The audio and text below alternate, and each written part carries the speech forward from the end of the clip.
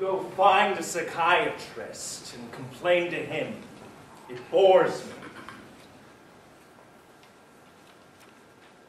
You stand there trying to look so deep when you're nothing but a solipsistic bully with your grandiose self-importance, lectures, arias, and let's look at the fucking canvas for another few weeks. Let's not fucking paint, let's just look. And the pretension. Jesus Christ, the pretension. I can't imagine any other painter in the history of art ever tried so hard to be so significant. You know, not everything has to be so goddamn important all the time. Not everything has to rip your guts out and expose your soul. Not everybody wants art that actually hurts.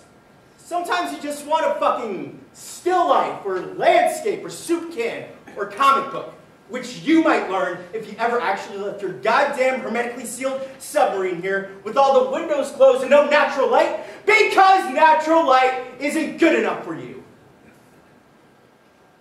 Then maybe nothing is ever good enough for you. Not even the people who buy your pictures. Museums are nothing but mausoleums. Galleries are run by pimps and swindlers. And art collectors are nothing but shallow social climbers. So who is good enough to own your art?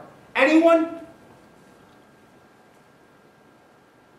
Or maybe the real question is, who's good enough to even see your art?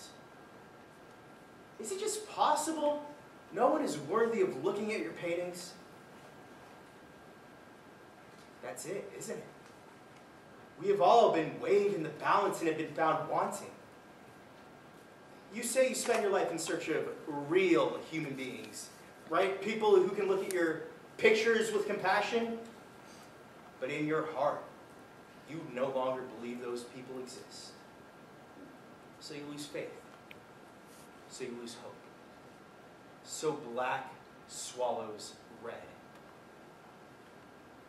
My friend, I don't think you'd recognize a real human being if you were standing right in front of you.